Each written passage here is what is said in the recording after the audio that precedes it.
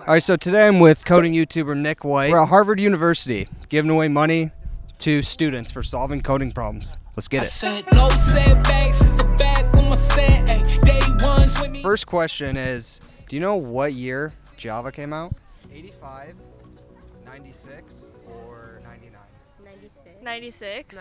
Bingo! Yay. Yeah, I'll give you $20. Really? For every question you answer. I forgot to explain that. Yeah. Oh wait. For, yeah, 20. Okay, all right. Okay. Is this for YouTube? What is this for? We're just like making a fun YouTube video. Oh. Yeah. Okay. Harvard Kids CS questions. Oh, That's no. a good that's a good title, right? Yeah. Okay. What is the max value of a 32-bit integer? We learned this in the first week. Max integer value. Yeah, Right? I feel like that's it. Is it 2 to the 32? Yes. It's Wow. 2 to the 2 to the 32. Or would it be 2 to the 31? It's one of those. Final question. And if you can get all 10, I'll just give you $100. Oh my god. Okay? All right. I got to put a timer on for this one. I'm gonna do No, it for moral 1 minute support. stop. Let's get it. Okay, so one person answers, but I guess you guys can just feed in the answers. Okay. 60 seconds. Name 10 programming languages. C++. R, Java, Oh, C++, C, Java, Python, R, Ruby, SQL, HTML, C#, or how many do I have? What's it? Ruby? Did I say that? There's another Java. There's a second Java. JavaScript? Yes! Yeah!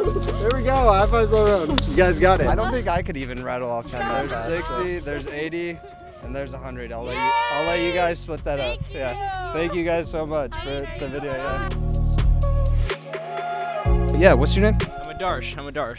I'm Kenny. The question I'm going to ask you is to flatten a 2D array. I want you to flatten this into a single list. So the output would just be 1, 2, 3, 4, 5, 6. Yeah? Cool. Does that make sense? Yep. So the logic would be, the iteration would just be very linear. Just the first row, go all the way to the end of that. Second row, all the way to the end. Third row, all the way to the end. Yes, sir. So obviously the standard procedure would be nested loop. So for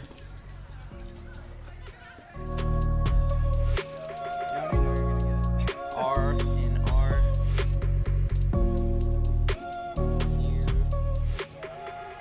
append. Right?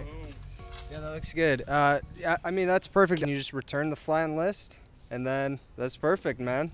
Yeah, you don't have to write out. It's all good. There you go. It's all good. Yeah, nicely done. My solution Good job. is like High 4 five, languages. man. Let's go. You just won $100. Wow. Yeah. I guess I'm a rich man. What are you gonna do with all this money? I am gonna spend this in ways that I'll regret. Yeah, waste it. Oh, That's waste what it. it's for. All right, thank you so much, man. What year are you, brother? I'm a junior. Okay. Okay. What kind of engineer? Computer science? Or? No, biomedical. Okay, cool. Dope. All right, first question is, how many bits are in a byte? Ooh. Can I say 8 or 6? It's 8. Oh, It's 8, yeah. That's $20. Okay, next question. How many gigabytes in a terabyte? 256, 512, 1024, or 2048? Is it 1024? Yes. Yeah, 1024. Nice. You're 2 for 2. Now this one might be a little harder, but what year did Python come out? I'm gonna shoot my shot. Say 2003. Nah, 91. 91. That's kind of old. What company designed the first CPU? AMD, Intel, or Fortran? Oh, Fortran. It's Intel. Yeah, Intel. Oh, man. And last question. It's actually 2 questions in one, so if you get both of them right, that's $40. So you got $40 right now. If you can get this right, that's another 40. What command do you use to copy and paste? What 2 commands on a keyboard? Control C and Control V. Yes! Yay! That's awesome. There's $80. Yeah, thank you so much. Yeah, hey, we getting fucking. What was your name? I'm Graham. Graham. Alonzo. Alonzo and Graham. What's good, fellas? Get it. You guys go to MIT? We do, yeah.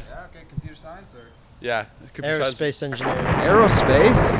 All right, so yeah, the question that we're asking today is remove duplicates from an array. We have a list here with a bunch of duplicate values.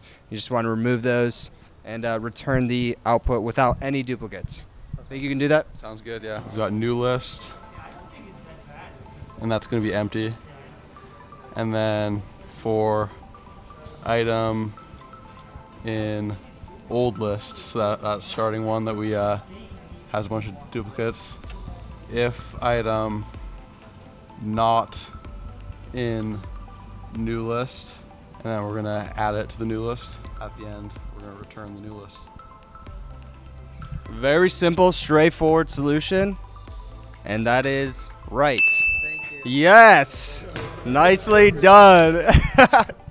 Good job, man. Thanks, That is $100. I feel like that was too easy. There's 100. Yeah. You guys want to go with the hard one? Yeah, let's get another one. I could do threesome. Threesome would be good. Okay, so yeah, with threesome you have an array of numbers and there are 3 values in that array that equal a certain sum. In this example, those 3 numbers would be 6, 4, and 3, and it would equal 13. So you got to find the 3 numbers that equal the sum. This one's a little harder. Yeah, we'll give this a shot. All right. So walk me through this. So the first thing I'm going to do is set up one index just to get the length of the list. So for I in range, length of list. And then we're going to do a triple nested for loop because we need 3 indices. So then for J in range, len of list. And the third one for K in range, length of list. And then you gotta satisfy the condition that the I, J, and K are not the same. So then if I not equal to J, not equal to K, and then if sum of I, J, and K equals target, return I, comma, J, comma, K. Let's go, man. Nice. High five. Hell yeah. That's it. Would you happen to know the time complexity of this? This is n cubed. Yes, exactly. Nicely done, man. Hell yeah. You guys are absolute beasts. Thank you very much. Yes. Have a good day. Here's 100. Let's go. Let's go, dude. Have a good day. Hey, yeah. There's a Take lot care, of guys. players out here, so be careful, you might get rinsed. You multiply all of the integers in the array together, and then you return that as the answer. Make sense? This way, Nick. They're dumping milk on their heads. Wait. All right. Yeah, let's go, dude. All right, there you go. Thank you.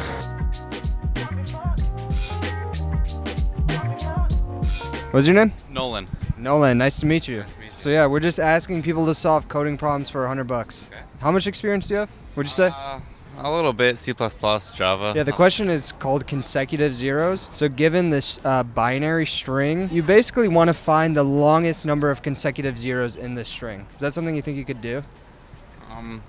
Potentially. So just write a function that takes in an input of a string, longest amount of zeros in the string. So the most You want the number of zeros? Yeah, the number of zeros.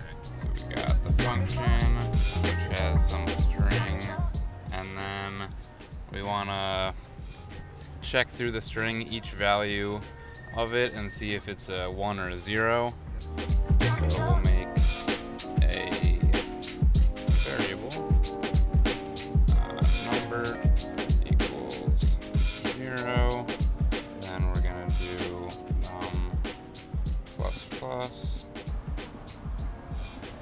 And then whatever, check if you see a 1, make this, check if it's the largest, otherwise just make the 0 and start over.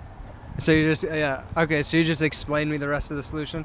Yeah, that works. I'm kind of running out of room slightly. Okay, I see. You know, I'll take that. You definitely were on the right track. I mean, you didn't finish all the code, but you told me what you were doing, and it was pretty good. Logic is right. It was pretty good. So that's $100, Nolan. Thank you. Nicely done. Do you go to school here? I go to Northeastern. Okay. Yeah. Just walking around for the night. Probably gonna grab some dinner. This a goofy white boy with the blonde hair. I done pay my dues, I won't lose, I belong here. Got a bad thing, I'm on, clay with long hair. Presence of a king, but now